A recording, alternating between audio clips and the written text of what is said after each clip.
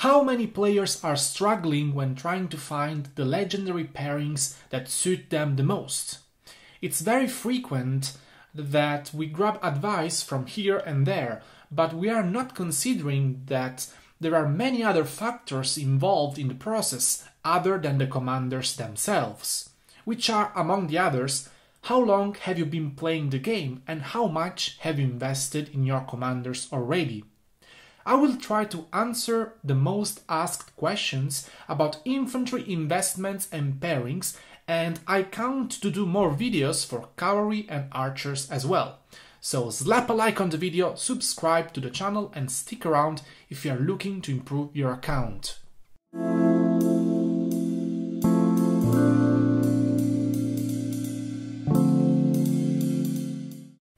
Hello everyone, Wick Gaming here, and today an entire video dedicated to the best infantry investments for Rise of Kingdoms. Let's start with criteria. We have had 4 different generations of infantry commanders, starting with the first with Charles Martel and Richard I, available in the Mightiest Governor event and in the Wheel of Fortune respectively, and in the very early kingdoms, to be honest, Richard was available in the gold chest as well, but this was removed later on. And you can get those commanders 2 months after the beginning of your kingdom, so pretty early on. For the second generation we have Constantine and Alexander the Great. Same here, MGE and Wheel of Fortune respectively, available about 7 months into your kingdom. The third generation include Leonidas and Guan Yu, available when your kingdom reaches an age of 13 months approximately. Then we have the fourth and final generation until now with Zenobia and Harald Sigurdsson, available in about 21 months into the game. So we have a total of 8 legendary commanders dedicated to the infantry unit. But before diving into the analysis of the commanders, you might want to know which civilization grants you a special unit. Let's briefly remember that you unlock the special unit when you reach the tier 4 technology. And Rome, France and Japan will grant you an infantry special unit. Which one to choose? Well, if there is something lacking in the infantry is for sure the march speed. And if there is an extremely positive aspect about the infantry is how sturdy they are and how well they can take hits. So overall strong and slow. For those reasons, Rome is for sure the civilization to pick, because it grants you a boost in defense, which the legendary Rome's special units is very strong with, and also a solid 5% boost in march speed, which is always good, trust me. So if you love infantry, just pick Rome, you will make no wrong choice. On to the commanders. Let's analyze the scenario in which you have all the commanders available. So which one to pick first? For sure, Guan Yu. Guan Yu. Go with him 100%. For me, he is battle ready from 5151, but that's very difficult to obtain, because you cannot max every other skill. The best case scenario will be 5155, so just max the first skill out, which you should always do, except maybe the legendary gathering commanders, of which we don't give a as always. And from 5111, the more sculptures you invest into him, the better it will ever be. My suggestion is absolutely to max Guan Yu. For me, he's the best infantry commander. It's one of the few commanders that I will ever suggest to max. It's really worth it. And I cannot emphasize this enough. If you wish me to do a guide exclusively on this commander and analyze him a bit more, please let me know in the comment section down below. I think that by now I've said this plenty of times, but I will repeat it again. Leonidas is the best pairing for Guan, and you can invest in him just 190 sculptures, bringing him to 5511 and pair him with Guan. Very solid. Another excellent second for Guan is Alex the Great, which in my opinion you should bring to 5551. Same thing for Harald, 5551 and you're good to go. In general, for a second to Guan, the priority I suggest is the one shown on the screen. As you will unlock Leonidas approximately at the same time with one, you could invest in different commanders to begin with, and then you can go with them together. But as many players will invest in Alex because he's available earlier into the game and is also very versatile in other pairings, as we will see, you have the time to max Alex and then invest in Guan. That's another option. Let's move on to another of the must-have infantry commanders in the game, Constantine. He's very sturdy, he excels in garrisoning structures and is extremely useful in group battles.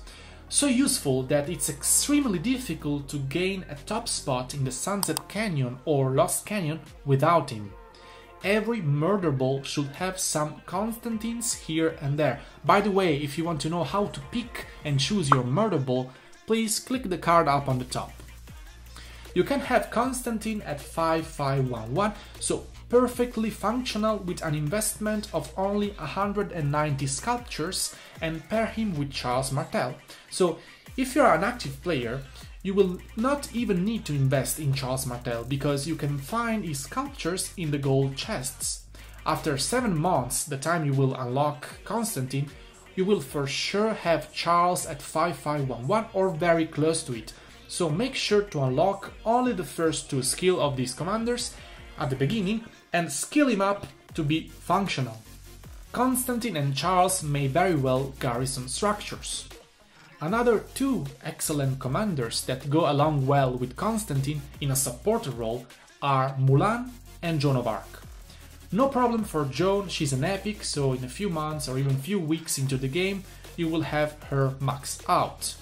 For Mulan, same speech as for Charles. You will find her in the gold chest, so please don't waste sculptures on her. Then we have Alexander the Great, who is probably the first infantry commander most of the players invest in. Because as I said, he's part of the 2nd generation of infantry, so available fairly soon. Alexander is for me one of the most versatile commanders in the game. You can have him at 5551 and pair him with an archer commander like YSG, which should be always maxed in my opinion, and you can use them with infantry and the result will be excellent. You can pair Alex with Harald Sigurdsson at 5551 and have a pretty good result. And you can even pair Alex with Richard I, which is a very solid choice for the field battles, especially in the very first KVK. I've seen personally players have excellent results with Alex Richard or the opposite Richard Alex even in KVK 4. And you can have Richard at 5111, so with a little investment of 50 sculptures you can have a very functional commander. You have probably noticed that in this slide there is one infantry commander missing, which is Zenobia. Well, Zenobia is an entire chapter on her own because she's a freaking beast for garrisoning. But as I always suggest, unless you are a very big player and you are spending money into the game, which I always advise to do with measure and ponderation, you should avoid to garrison, because garrisoning structures affect many other players at once other than you. So you want to secure the garrison leader position to a player who has the commanders maxed, the right equipment, the VIP level available, etc. And as it is a niche role, you may want to go with your field commanders first and foremost, because you don't want to be in a position where you take a rally. You should never take a rally unless you know exactly that you are in a position to be able to take a rally, in which case you could well defend yourself with a Charles Martel and YSG. After you have everything else ready, you can think about stepping up your garrison game. But anyway, Zenobia comes almost 2 years into the game, so it's not something you should worry about early on, and you will have other solution anyway by then. I hope those information will be helpful to you, and please let me know in the comment section down below if you agree or disagree with my suggestions, or if you have anything more to add, and if you want me to discuss further on some commanders that you are particularly interested in. These type of videos require a lot of effort in data gathering, graphics, editing, so a like and a subscription to the channel will be highly appreciated. As always, I will see you on the next one. Ciao!